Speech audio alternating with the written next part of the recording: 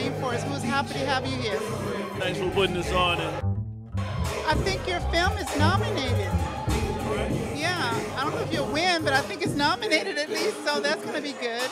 Are you coming to the awards dinner tomorrow evening, do you know? Probably so, if we're nominated. I hope you do, so you get to walk the red carpet too. So. Listen, man, we might be nominated. Oh, how about that? Yeah, we just got the word from the director of the San Diego Film Festival that we might be nominated, and you know, I guess for documentary, best documentary, we'll see. Yes. So we have to go to the breakfast to find out in the morning. What time is breakfast? It's at 8 a.m. man. Oh, where? Where? You know what? I didn't find out, but well, we'll find out somewhere. Yeah. You know, so we're gonna have that. So we had a fantastic screening, don't you think? Yeah, man? yeah, I really do. I think it's the first time I got to see it in a real theater. You know, with the full sound, full brilliance of the film itself. I mean, the look of it.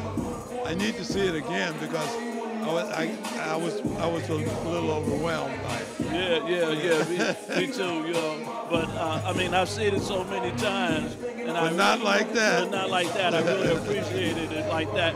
And what I really, the picture was great, but the sound was just like, especially during the concert portions, it was like, man, I felt like I was there at the concert again.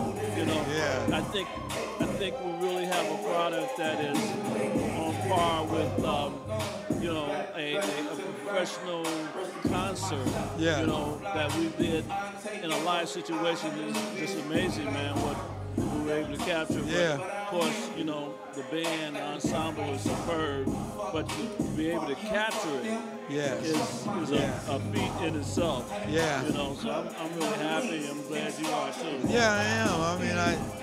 I mean, when you have worked as long as we have on something, you finally get to hear it and see it. Like I said, I was kind of overwhelmed by it. Yeah. So, what would you like to say to the folks out there about Jazz in the Rainforest and our anticipated hopes to bring it to them? Well, I really feel that in looking at it tonight, it reminded me of why we did it.